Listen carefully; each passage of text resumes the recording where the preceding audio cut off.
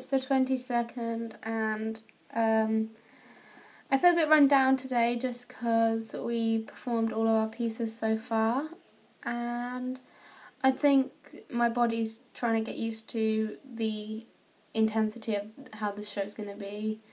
I also did my solo today, which is improving, I think.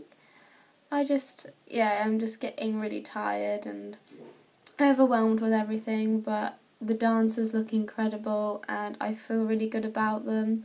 I feel like it's going to be an amazing show, and watching everyone put their heart and soul into it is just incredible, and seeing everyone perform is great.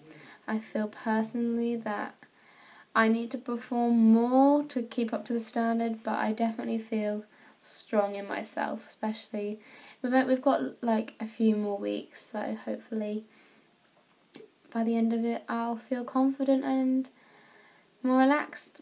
My solo, I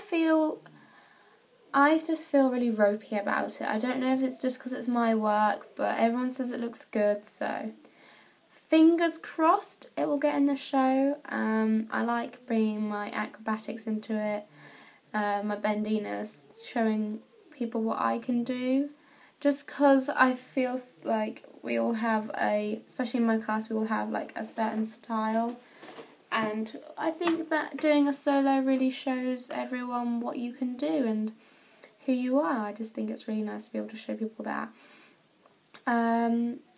A advantage for today, we performed all the pieces and I feel comfortable with them, and I feel like I can do it, so it's gonna be tough. I'm not gonna lie, like, it's tough, but it's gonna look amazing. Disadvantage, I'd say my fitness. I feel like I say this, I swear I say this in every vlog, but my fitness, like, I don't know if it's just like me being stupid, but I think my fitness is a big thing which I need to keep working on, and I think it's going to be a live thing to work on. Like, you're never going to have the perfect fitness, so yeah, but that's my disadvantage, was my fitness. So I'll see you tomorrow. Bye.